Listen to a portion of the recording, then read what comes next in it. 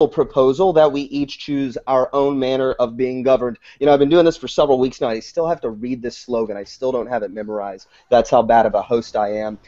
With me tonight, of course, if you've watched us before, you know Andy Catherman and Will Tippins, two moderators at We the Individuals. And it is our absolute pleasure to have with us tonight Jeffrey Tucker, the founder of Liberty.me. So, Jeffrey, we're going to do something a little bit different tonight. Normally we have these overarching topics. We talk to Dr. Block about Austrian economics, but we've got an hour with you, and we really just kind of want to pick your brain. Go. No, it's fun. Yeah. No, right. Yeah. I mean, right? I mean, spontaneous order, you know. Exactly, and I want to surprise you with everything to see how you do on the fly, of course, because I don't like making things easy on anybody. Yeah. So we're probably going to revisit some old topics. We're going to talk about some topical stuff. Yeah, it's cool. And I'm really, really happy. I just want to point out this is the first episode without Jeff Peterson, and it is just a nice break not having to deal with him. Can we all agree on that? You know, it's funny. He was just on, before the show, and he pointed out that. So he drives me crazy. I mean, he drives me crazy because he sends me his articles and goes, "Oh, read this," and I'm like, "I don't have time." And he's like, "No, please read it." I'm like, "I don't have time." And I go, "Okay, finally." So I do. So then I give my reaction, right? And it's always a little bit like, "Well, it's okay," and I have a complaint. Then he argues with me, and so then I think, "Oh, all right." So but then he draws me in. So last night, I mean, this is true story. I'm on the plane. And I'm like texting and arguing with him, and I look up and the whole plane is like empty, the plane had landed. So I'm like, oh God, I get off the plane.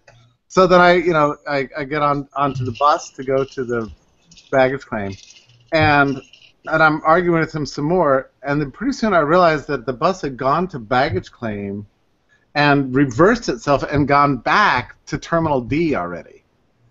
So and I was like. You had to go chase down your baggage? Yeah, so then I had to go back on the bus all the way like 4 terminals over because of Jeff Peterson. and so then I think I'm going to stop talking to this guy. This is crazy. So then I get my bag and I start walking to my car. And like as I'm walking, I'm texting with one thumb like this. And then I find that I'm on the wrong floor and on the wrong row. And because of him, I was like an hour late getting home that I otherwise would have been. Because of this nonsense. So this is why he said, he goes, well, I'm glad you're being nice to me because last night you weren't. And it's true. I was saying horrible things to him, but it wasn't because I was mad at like everything. The fact that I wasted a full hour texting with this guy on my phone, Has that ever happened to you? It's just crazy. Right. It makes me feel better about my own frustrations because he always sends me his articles to proofread his grammar, and all I do is just move his commas inside the quotations because we didn't fight a war for independence to use British grammar rules, and as soon as I send it back to me, it just moves the commas back outside the quotations, so I don't even know why I try. Anyway, okay, let's move on because I want to start with the deep stuff, Jeffrey. It's in the news lately. We can't ignore it. We've got to talk about it. I want to hear your thoughts on the crisis with the Syrian refugees. What do we need to do about these guys? Well, I don't know about you, but I feel like I've learned a lot of things about refugee policy that I didn't know. I mean, there's so much stuff going on in the world. Like, you can't learn everything. But I didn't know until this whole thing happened that the United States government forbids private refugee efforts. Like like if you just love Syrians or you want to help them, there is nothing you can do about it. The government has nationalized these kinds of policies so that you can't raise and people are desperate to bring Syrians here and help people. They're not allowed to do that. I don't think I fully understood that until like yesterday. Yeah, and I mean it's nationalizing charity. I mean, like how much more evil in this status sense can you get? Absolutely. Yeah, and the tragedy of this, I mean, it shows how just like completely screwed up the world is. A lot of people are going, look, we don't want to bring those people over at taxpayer expense. They're going to come over here, and then it's going to cost us $70,000 a refugee. As National Review was saying, this is a squandering of taxpayer money to bring in these weird ragheads, and we just don't need it, and they're on like this. But what's weird about that is it's like it can't be done privately. It was like it's illegal to do it privately, so public money is really the only option.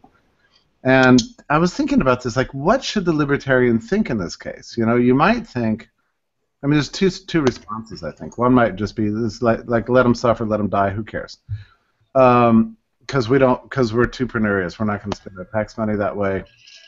The other way to look at it is to say, look, just because government has nationalized a program doesn't take away human rights that would otherwise be available in a case of freedom. Like, there's no question that if we had free migration, that this would be a wonderful opportunity for the United States to bring in, you know, some of the world's smartest, most wonderful, and now tyranny-hating people. Mm-hmm. That's how we got Einstein. And yeah, and yeah. By the way, a century ago, you know, every intellectual in America was warning about the danger of bringing in Jewish refugees because they thought they were dysgenic for American racial stock. Yeah.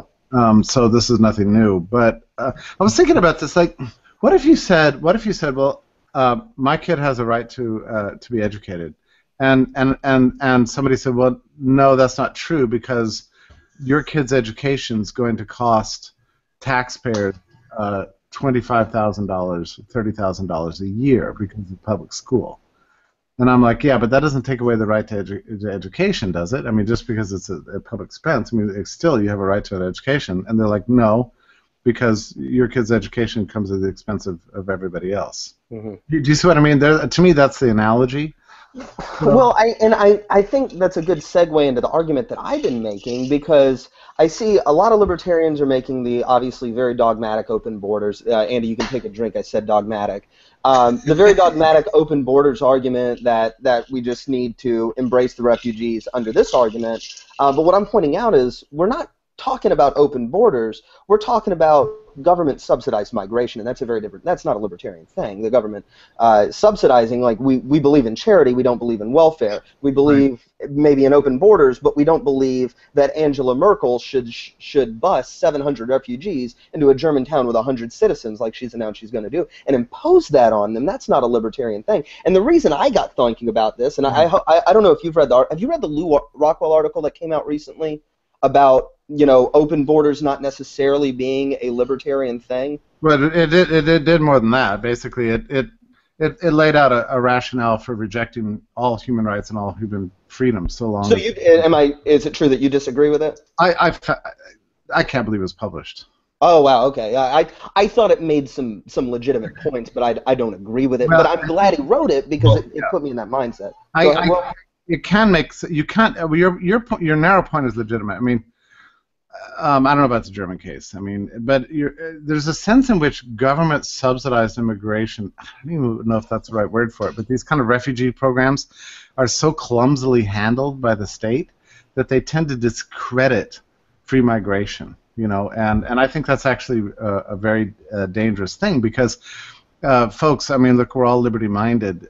Free migration of peoples is at the very heart of liberalism and has been for 500 years. It's no different from free trade. You can't really call yourself a libertarian. I don't want to argue about who gets to call himself a libertarian or not, really, but it is so at the core of the liberal revolution, the idea that people should be able to come and go and leave countries and choose where they want to live. I mean, that's just that the state shouldn't be involved in demographic central planning is like a core principle. So you got to be very careful when you start talking about this stuff that you're not actually attacking a very core principle of what it means to be free.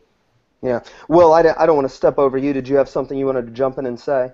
Oh, well, I was just going to, for those that didn't read that Lou Rockwell piece, and myself included, because I've been sort of off the map lately, would you like to summarize it? And yeah, okay. So what Lou Rockwell was making, and he was citing Hans Hermann Hoppe and Murray Rothbard in this, was he was arguing that the property owned by the state isn't just not owned at all. It's owned by the people in these communities, and the people in these communities have a right to block people from entrance. And the one point he made that I think was valid is that in a free society, people would resist mass migration of another culture into their thing. But I don't think that that negates the open borders case. And tell me if you disagree with me, Jeff, because I'd love to hear your thoughts on this. What I'm saying is if we had open borders, but without subsidizing migration, then these immigrants would have to do the same thing I did when I moved from Florida to West Virginia. They'd have to find somebody to voluntarily decide to rent them or sell them a property to live on,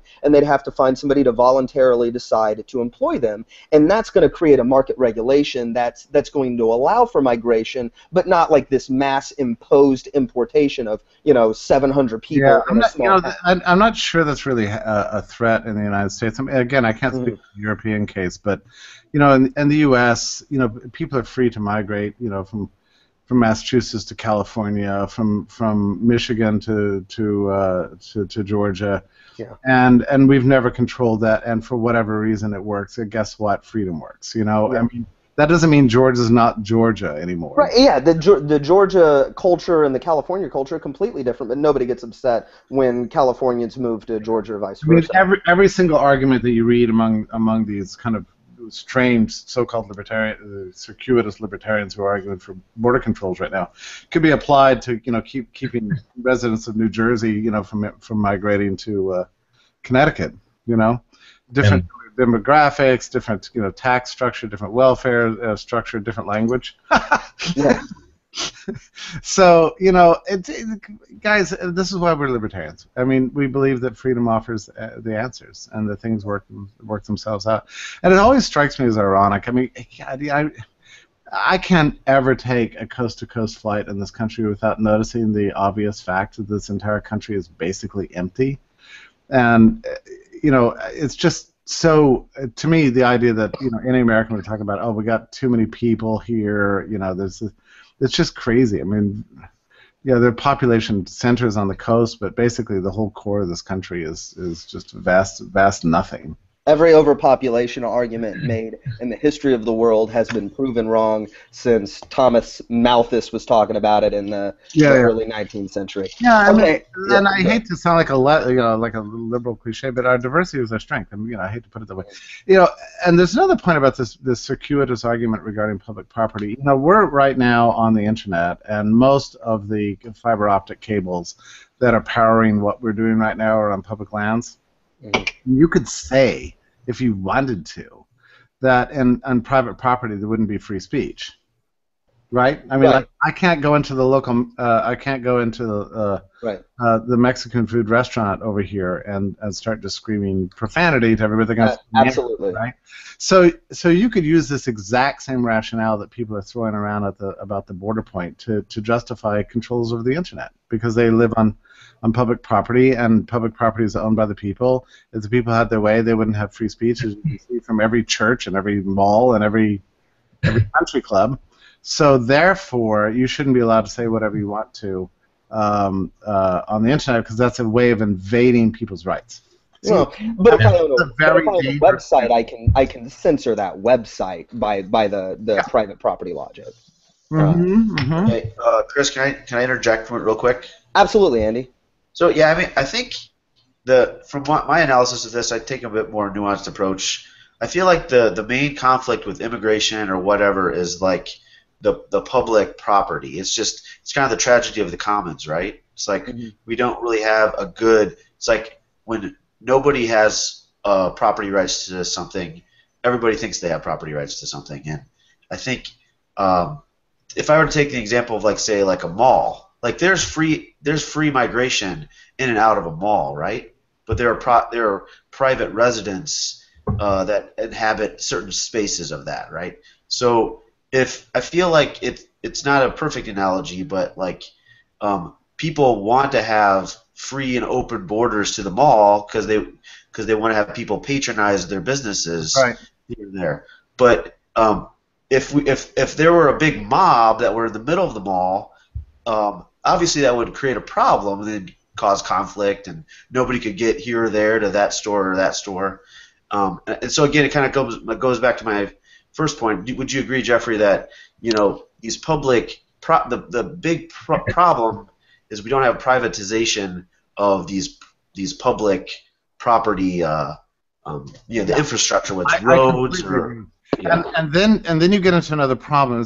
So I think you're 100% correct about that. It is a kind of a common problem, and so we're left to speculate about what private property would be like in absence of these kind of public spaces. Right. It's kind of a guess, right? And so if you have the belief that people are naturally separatist and exclusionary, and hate people with dark skin or whatever the thing is, then you're going to say, well, that should be our policy, But I think what you find in markets is markets are ridiculously inclusionary. There's a private shopping district in Atlanta, right in the very core of it, in Midtown Atlanta. It's 2 square miles. It's entirely privately owned with private streets, private police, which I hope we can talk about this because it's really interesting, and private residences. That it's 100% private.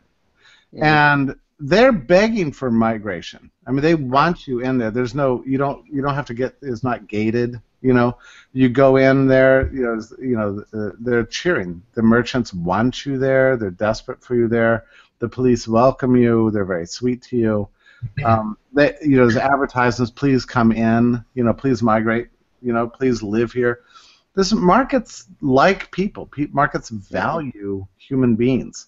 Because that means an increased production. I mean, just from a purely economic point of view, right? Yeah, and it's even true. You look back in the 19th century, in the 19th century America, when it's kind of funny to think of it. But I guess it's to an extent true even today. But like every state, like Texas and California, and just everywhere, were advertising all over the Northeast for residents. There are flyers that you'd pick up. Please move to Texas. Here's where you can make your fortune. Here's where you can be truly free. It's true in the Dakotas, all the West. They're desperate for residents to move in, because God, without people, places are useless. People are valuable, and people are awesome. China's repealing their one-child law on this exact concept. They realized that limiting the population in their country was having disastrous effects, and so they're actually reversing that policy. Yeah, and I think the last thing that libertarians need to be even toying with, like we shouldn't even go there, is any kind of demographic central planning, like, oh, we should have these people and not these kind of people. These are the wrong kinds of people. There's too many people here, not enough people there. That's just not the way libertarians are supposed to be thinking, and that's because freedom works, If I can jump in, I think sort of the crux of the Hoppians argument, and I think Hans Hoppe is, I mean, he's an amazing thinker, but you can be a genius and be wrong every now and then. So. Oh, of course, and that's one of the beauties of being a libertarian and not an objectivist, perhaps.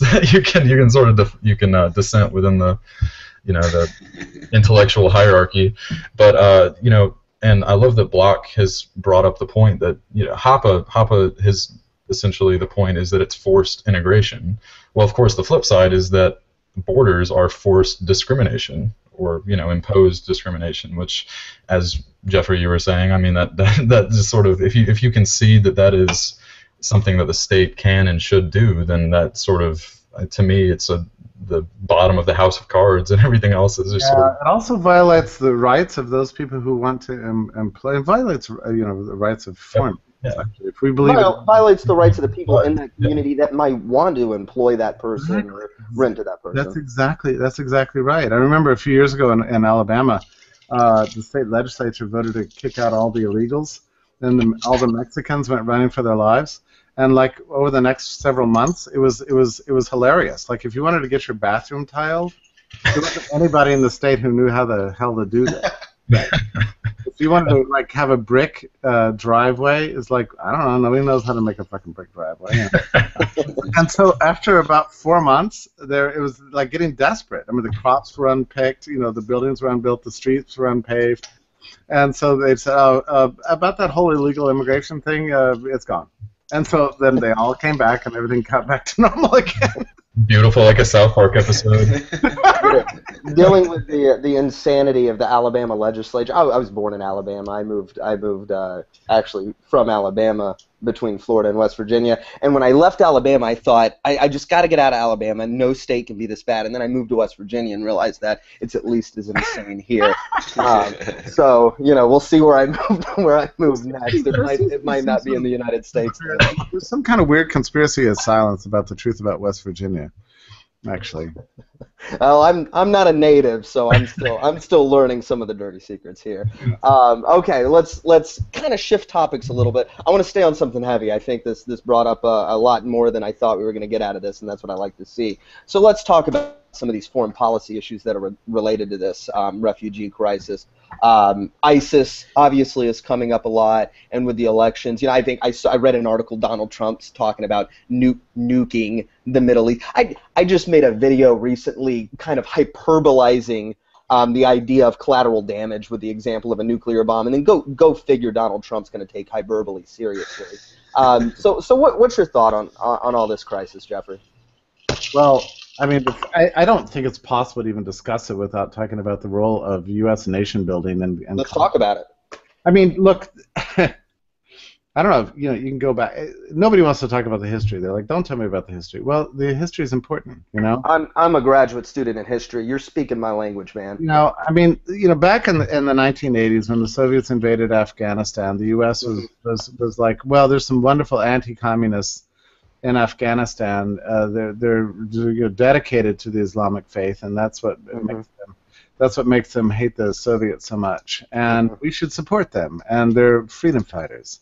Yep. And these people were imported all over. They were courted and brought over in first-class flights, by conservatives in Washington, and wined and dined and presented to conservative donors as great theistic advocates of family values, people of the book, who hate communism. Therefore, they're our natural allies. Well, okay, the Cold War ends. Soviets, are out of Afghanistan. These people are the new regime, and it's the Mujahideen becomes the Taliban. Sure. And then the Taliban becomes, gradually over time, Al Qaeda. Now, Al Qaeda gradually over time becomes ISIS. I mean, these people. First of all, they were courted and loved by the U.S. not too many decades ago. And conservatives were going around telling and by the way, the people on the left were like very suspicious about this whole thing, Sure. The conservatives were loving these people and telling and browbeating everybody that if you love God and country and family, you damn sure better love these Islamic extremists because they're wonderful people. And I actually remember this and thinking, I don't know. I remember riding up on the elevator one time with one of these guys. I was going to a luncheon. I was, 10 years old or something, but I was on Capitol Hill. And I got into the elevator, and there's this scary man with a turban, and I don't know, it seemed like he had a lot of knives or something, and wearing some strange garb, and he smelled to high heaven. I thought, what the hell does this guy come from? And I went up to the top floor of the building. Turns out he was the featured luncheon speaker. Yeah. So he was a freedom fighter. I was like, I don't know. This is kind of weirding me out a little bit. Yeah. And then so then 25 years ago, the first George Bush, goes after Saddam Hussein for this absurd oil dispute with Kuwait, followed by inspections, and then all throughout the 90s, the Clinton administration is bombing the hell out of Iraq and sanctions that were killing hundreds of thousands of children, making people, increasingly angry. And finally, there's another invasion that overthrew Saddam Hussein and unleashed, and basically under U.S. sponsorship, you have a Shiite government established there, and the whole country laid waste, and the extremist elements, increasingly radicalized. Apparently the last, and then of course the invasion of Afghanistan, hilarious. We're now taking the place of the Soviets. I mean, if you're old enough to remember this, I mean, I became an anti-communist because of what the Soviets were doing in Afghanistan. Right. And invading Afghanistan, just for anybody that doesn't know the history there as well, is particularly insane. Because not only were the Soviets driven out of Afghanistan, but when Britain invaded Afghanistan, they came back with one person. One person survived that invasion. Nobody has ever been able to successfully, and even if we fall into the neocon paradigm, nobody's been able to do this successfully. It's insanity, Absolutely. And then the Libyan situation, Gaddafi kept going from being enemy to friend, and then finally he was overthrown, unleashing all kinds of other hell. And so now we've got what all the non-interventionists were predicting all along, which is, a region-wide, killer death cult. Yeah. What's So, so You know, how can you ignore this history? I mean, and really, it's not because of Islam. I have a lot of Muslim friends. It's not Islam, and I'm we're tired. not dealing with Turkey, right?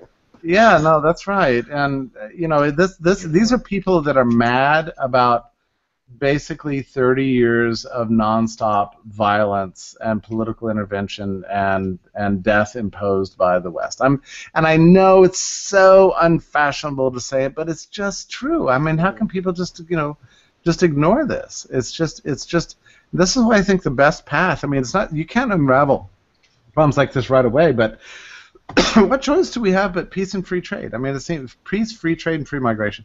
I mean, this is the only policy. War isn't going to help. It's only going to make things worse.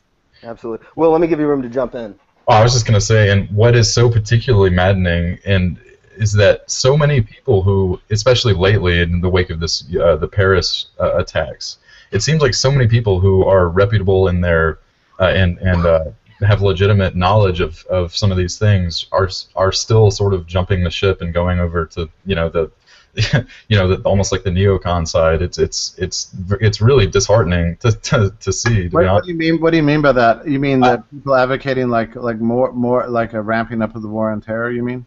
Yeah, right. And so even people, for instance, I was having a conversation with someone who's quite knowledgeable about. We were talking about the progression of Iran, from the 1953 coup to 79 revolution, and they tried to say that the 79 revolution, overthrowing the U.S. installed Shah, was not because of any sort of imperialism, that had been built up, but it was simply because the West had tried to simply push them too far in their women's rights, and so it was Islam's fault because they're too regressive, and of course that cycles into more justification for why this time it's serious, we got to get in there and kick ISIS's ass, that sort of thing. So it's amazing. Yeah, and the Islamophobia, is like completely out of control. As every year that goes by, I think it can't get worse, but it does get worse. And right now it's insane. I mean, I've got people texting me, lectures. It sounds like George L. Orwell. We've always been at war with Islam. Yeah. And these people are just so they're so, it seems like there's so much fear that's been whipped up in so many people lately that it's kind of terrifying in a way. I mean, just so many people are losing their minds over, especially the last week, with all, especially given the contribution that Islam as a tradition made to the building of the West. I mean, there were 500 years in Spain, long before really the first sort of glimmer of modernity between the 8th century and about the 14th century, when the so-called Dark Ages. Yeah, but in Cordoba, Spain, there were lit streets, the largest libraries in the world. Prosperity was and tolerance was actually beginning to bloom. It was under an Islamic rule, and there were Christians and Jews, and there was, thanks to commerce and intermarriage and free association, all three religions were profoundly affected by each other and changed. That's why Christianity, Judaism, and Islam were all different in the 15th century versus the 7th century. They had all been profoundly affected by engagement with each other, and it was Islam that brought love of learning and technology and mathematics, and really a love of the possibility of human progress to Christianity, which before the 8th century was a pretty dreary religion. People just sitting around waiting for Christ to return, and I mean, it was a very you read St. Augustine, you get a sense of what it was like, right? Yeah. And so, I know. Let's not worry about innovating. Let's just be monastics, right? That's right.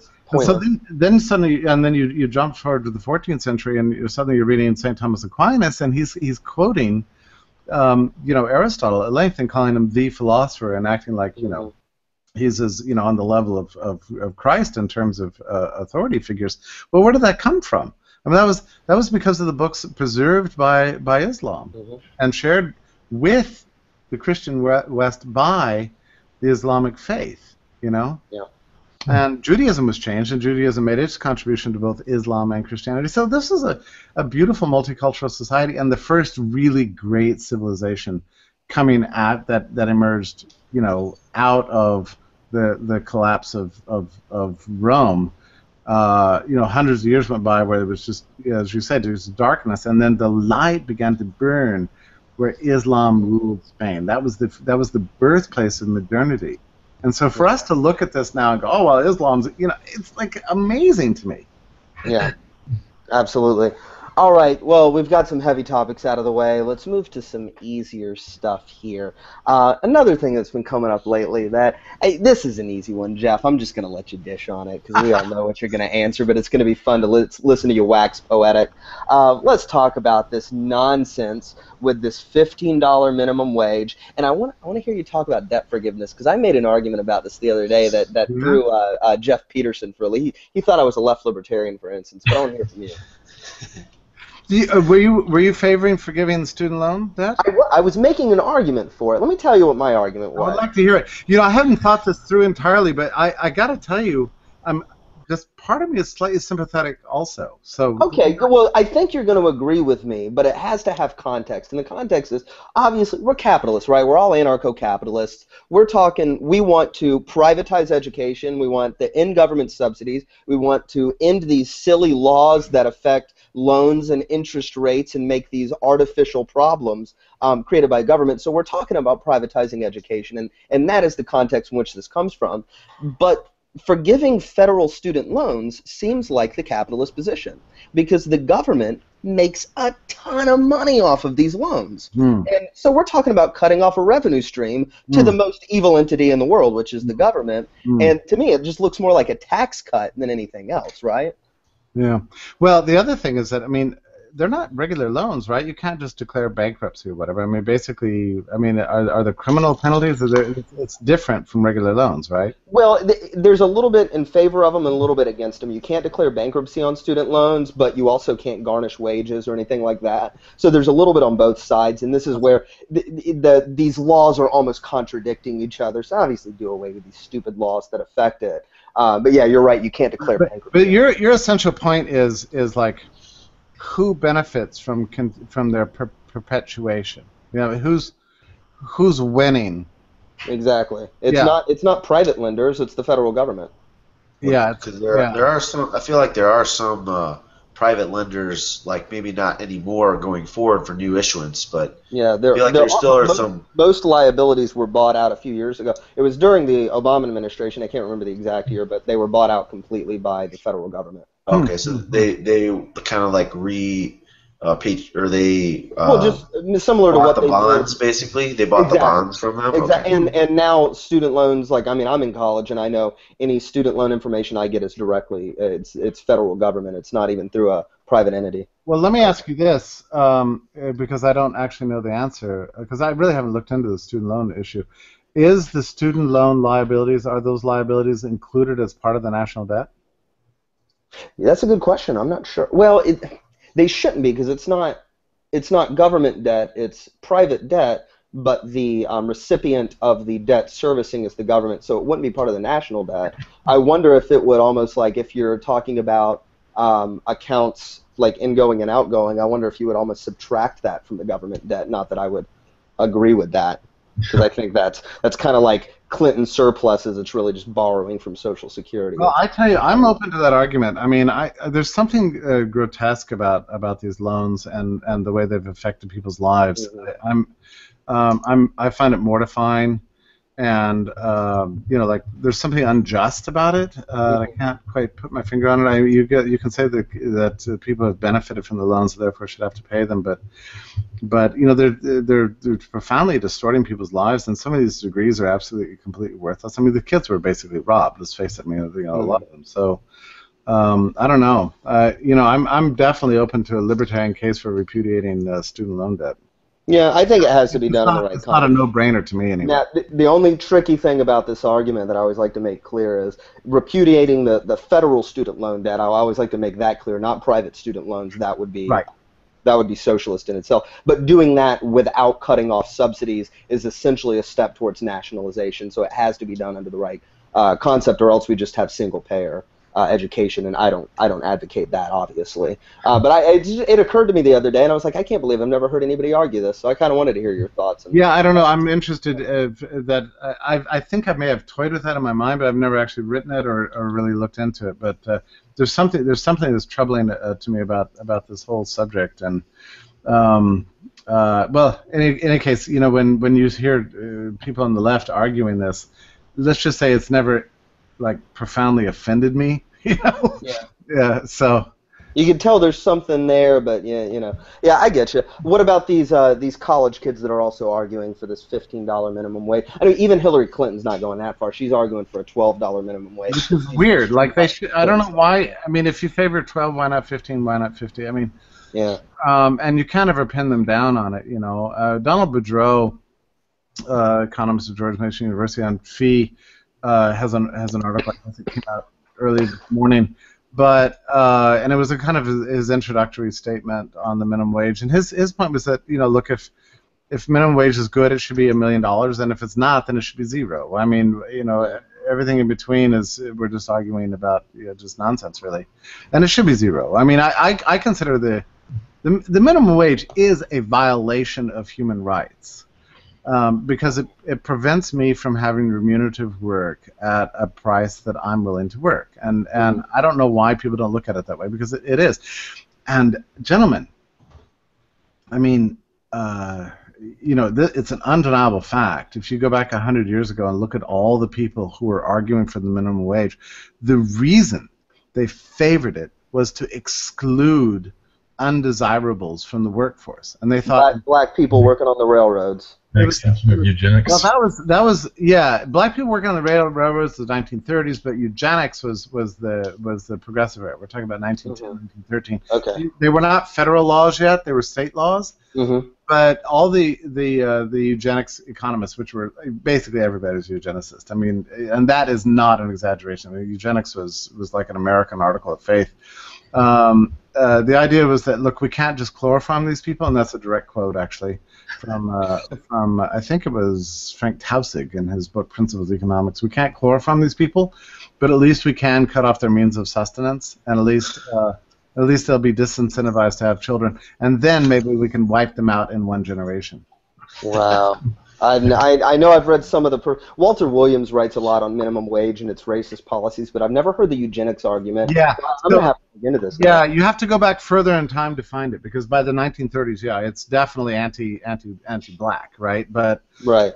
White supremacist labor unions, essentially.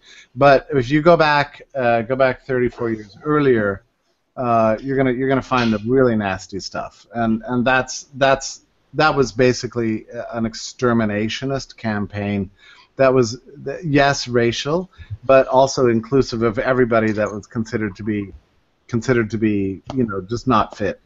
And at the same, I mean, the idea is like the workforce belongs to us as a people.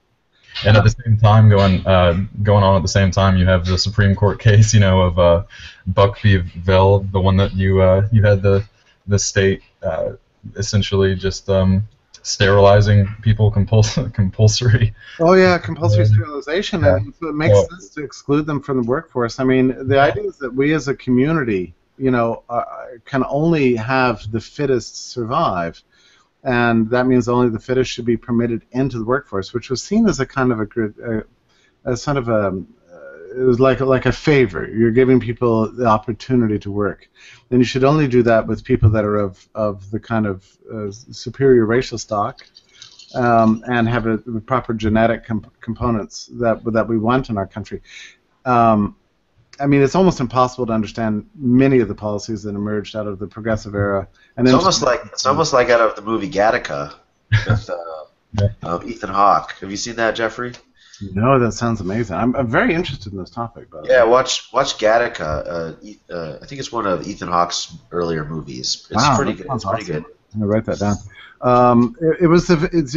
Eugenics was the very first form of scientific central planning in this country, and it resulted in minimum wages and also immigration controls. The very first broad-based centrally planned immigration controls we got in the 1924, I believe it was.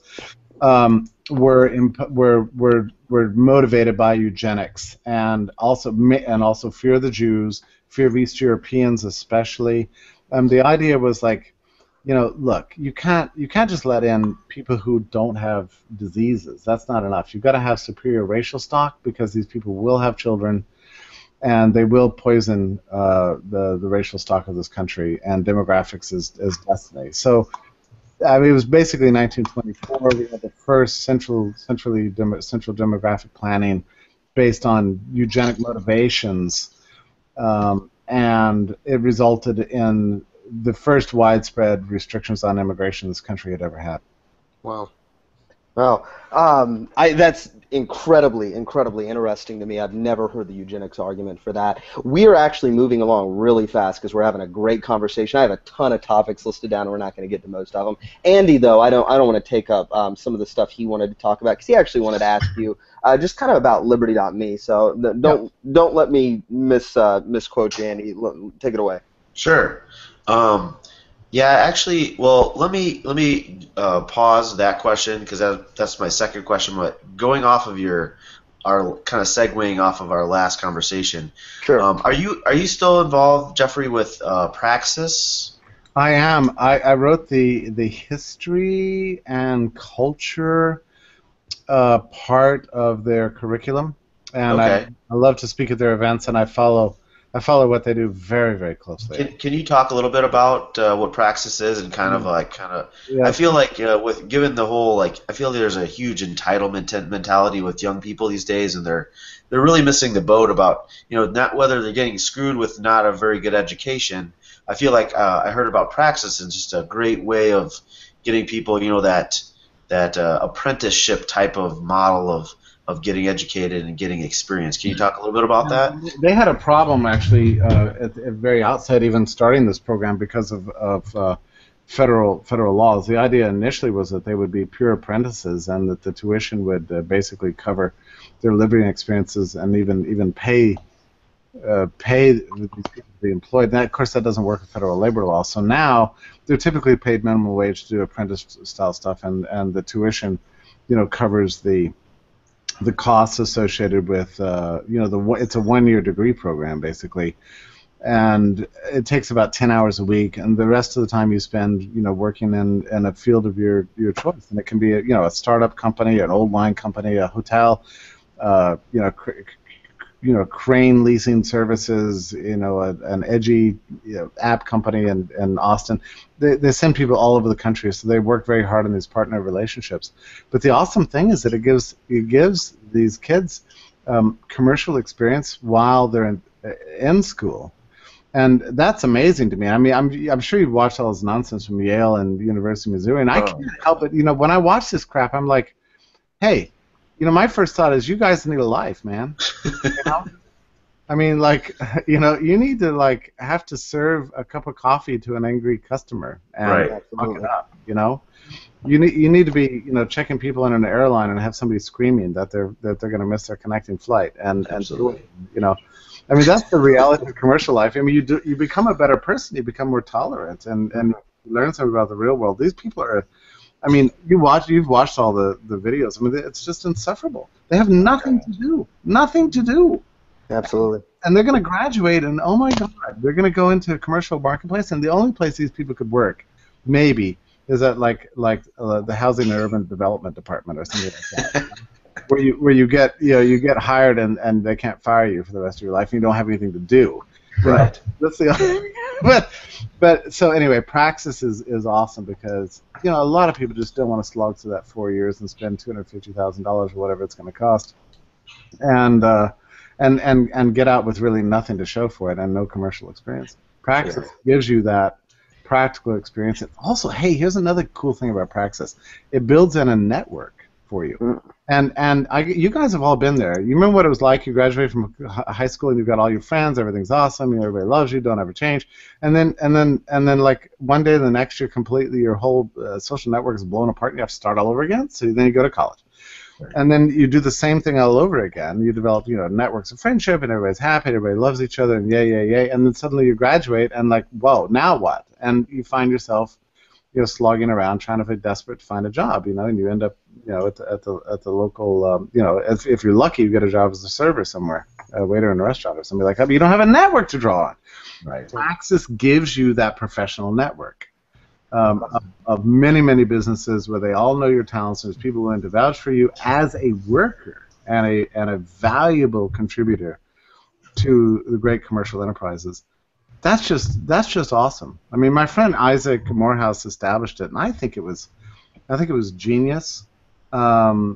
So he asked me to write a lot of the curriculum, which I did, in exchange for which I got stock options. So I do have, full disclosure, right? But Sure. I'm a stockholder in the company. So. Well, good for you. Good for you. Well, I think it's a great program. I'm a software developer, and I think it's just a great field.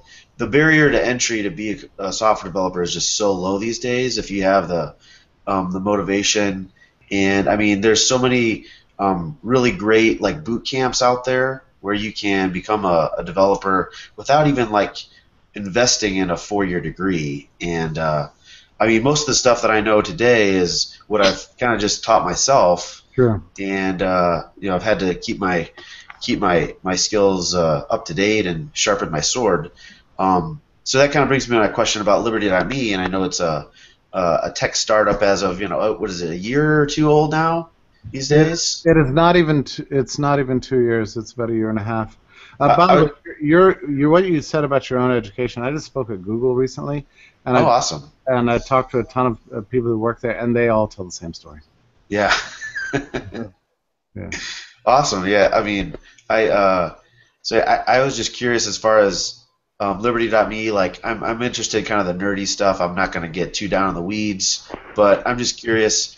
How are you guys? I know the UI, and I know the experience has changed from like what you guys originally had in the beta to now what you have now. Yeah. Maybe could you maybe walk me through like what how you guys have evolved, how you guys have taken feedback? Yeah, of course, it's really exciting for me. I mean, I can kind of lay it out in the shortest possible way, but I had some startup capital, and I wanted to spend it wisely. I decided to go with WordPress because we just had too tight a deadline, and I knew there's a lot of stuff out there. But if you can believe it, and if you look at the platform now, the entire thing runs on WordPress, which is awesome. Like, you couldn't even imagine that 5 years ago. The whole thing would have collapsed because WordPress and PHP especially is not very scalable, But it's a lot of fine-tuning by some really top-notch programmers, and we got the damn thing to work. But initially, the design of it and the functionality of it was to be very effervescent. I wanted a place of peace and quiet where people could go, and it was very open, and I don't know how to describe it. I wanted that sort of that eternal space kind of look and feel. But then after I did it, I realized, actually, this is boring. And so I went the completely other direction, and now made it just wildly busy and insane. With everything that's available from the front page, and it actually works a lot better. So aesthetically, it's not as pleasing as it was initially, but you go with what the customer wants, and it's really obvious that that's what people want. That's really interesting. It's like you were designing a site that like you would like, That's right. But then you got feedback that like everybody wants all these different widgets going everywhere. They do. They want it all, and now you're on. And it's like, whoa, it's really exciting. Whereas before it was a little boring. I mean, yeah, like you said, it pleased me from an aesthetic point of view because I'm sort of a minimalist. But people were always writing me like, okay, I'm a member, but I don't know what to do. I'm just looking at the screen, and it doesn't tell me anything. Well, I'm more of a middle tier to back end person. I like UI is like I'm just gonna check out, have somebody else do that because I'm not artistic. I'm not able to think, user experience. So I think what you guys have done is really good, and thank you. I just have lots of compliments. Well, I'm using the same team right now to rebuild fee.org. Okay. I'm the director of digital development there, and it's funny, after my WordPress experience on Liberty.me, which was essential, and I would never go back on it, but since we have the time and there's no great urgency at fee.org, and there's going to be a lot less, tools. I'm building that entirely in .NET. Awesome. Very cool. All right, we're running short on time. We got about 9 minutes till the end of the hour, and I like to end early. But I do have a couple quick closing questions for you, Jeffrey. Number one, in a world in which Donald Trump becomes president, what country do I move to? Yeah, thank you for asking the question that way. I mean, this guy terrifies me. You know, it's interesting to hear him talk. Maybe you know the story, but I didn't care anything about Donald Trump until I heard him speak in Las Vegas, and he began to speak, and my jaw was on the floor because it was like he was reading Mises's Omnipotent Government and trying to follow the path of the rise of fascism in Europe and the interwar years. I was amazed, you know, just how closely the autarky, the anti-immigrant, the fear of the other, the demonization of other countries, you know, the focus on trade, and then he pays respects to religion, you know.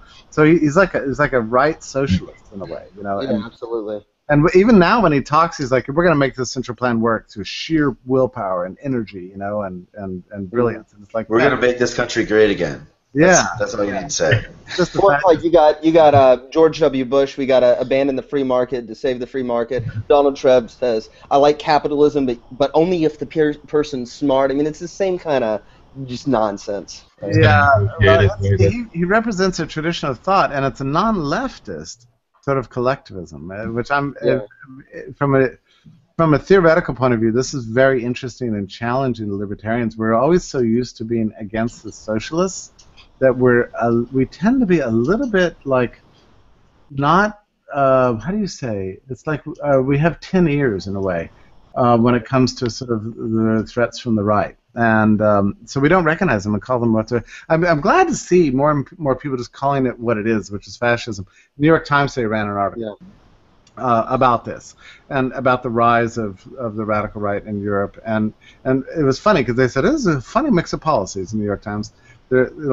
They're not fiscal conservatives. They love the welfare state. In fact, they want more of it. They will love immigration restrictions, and they like protectionism. Yeah. But they're also pro-religion, and they're pro-family, you know, also, and they believe in the traditions of a nation and patriotism. I mean, it's like, you know, yeah, that's a thing. You know? So where do I move if this happens? If you're free to move, I mean, I think New Zealand, Costa Rica. New Zealand is my choice. I'm glad to hear you say that. Yeah, look, I spent a week there the earlier this year, and oh my God. Well, I used to say Switzerland because they got the third freest economy, but then I found out it's cold and they don't speak English, and then I found New Zealand, and I was like, New Zealand is so awesome. I can't tell you the number of people I met in New Zealand. I said, so what? Where are you from? They go like, well, I'm from Chicago. I'm from, you know, Los Angeles, whatever. And I was like, what are you doing in New Zealand? They're like, well, you know, it was funny. I came here on like a camping trip, and I just didn't go home. Well, I'm glad I don't have to change my mind on my escape country. I got my eye on New Zealand as well. All right, final question, Jeff, and then I'm going to let you go. I warned you before the show. I am going to ask you for a book recommendation. You get one. I'm going to take it to New Zealand with me, so you get one recommendation. Okay, yeah, I've got a wonderful recommendation. You've never heard of it. I had heard this book recommended to me for like years, and I never bothered to read it. And I had the occasion to read it because I wrote an introduction to it. And I tell you what, gentlemen, really, this book just blew my mind. It was, I don't know how to describe it, but if you've, like the greatest dessert you've ever eaten. That's what it was like to read this book. The book was written in 1890 by Auberon Herbert. And I'm convinced that this book was doomed because the author's name is so boring. But he was a British MP, Auberon Herbert, and the book is called The Right and Wrong of Compulsion by the State. And in my entire life of reading liberal libertarian literature, anarchist-oriented literature, I've never read anybody who's more poetic and more just like rock solid on everything in a way that just inspires me to no extent. You can get it free online. It's called The Right and Wrong of Compulsion by the State by Auberon Herbert. And to me, it's like the most beautiful presentation of the liberty philosophy I've ever encountered, and I include, in that evaluation, all the greats. I think this is the best. Wow, I love that recommendation. That's the first recommendation I've got that's not already on my bookshelf as well. I started asking this because I wanted to pick up books, and this is the first time I actually get to go buy one. So No, you're that's gonna awesome. I'm excited. you're just gonna be thrilled, and I was happy. I truly like I after. feel like I've heard the name before. Was he an anarchist? I read a book over the summer on anarchist history that's like 700 pages. I feel like it's in there. He's listed as an anarchist. I don't think he considered himself. I mean, I don't. It was 1890. A lot of people didn't. Yeah, I don't know that he really addressed the question of whether or not there should be a state, in the sense that we think of it. I'm not even sure that was the way they were thinking. Well, Benjamin Tucker was and everything, but I can tell you this guy's like way better than the American anarchists. Way better. He was awesome because he was pro-capitalist and pro-private property and pro-free trade and anti-intellectual property in favor of civil liberties and freedom of drug use, and I mean, like free press and universal privatization and secession, you name it. I mean, the guy was awesome, and they all could have. And I love the way he writes because it all sort of rolls out of first principles, And he was a member of Parliament. Awesome, oh wow, awesome dude. I mean, just. I'm going to buy this as soon as we get off, because I have to have a print copy. That's just me. I got and Liberty Fund has a beautiful edition of his book that you can get for virtually nothing. And I promise, if you spend time reading it, you'll get on these hangouts and you won't be talking about anything else. Yeah. Normally I talk about Josiah Warren, and I literally only said that because that's another word that makes Andy take a drink. So I did that just to help get Andy drunk. You're gonna love Herbert. You're gonna love Herbert. Okay, I really am genuinely excited about that, so I'm glad I asked that question. All right, it is 2 minutes until the top of the hour. We're going to call this a night. I didn't get a list of shows to plug, but keep your eye on Liberty.me because I know that there are some great shows coming up this week, so I don't have any specifics to plug, but I'm sure they're out there and you can decide which ones to watch. We will not be back next week because it is the day before Thanksgiving, so everybody watching, have a fantastic and safe holiday. Eat some turkey, take a nap, and we will be back the week after at the same time on Wednesday. So, Jeff, thanks again for having us on. Wonderful show. Absolutely. Thank you so much. Have a good night, guys. Bye-bye.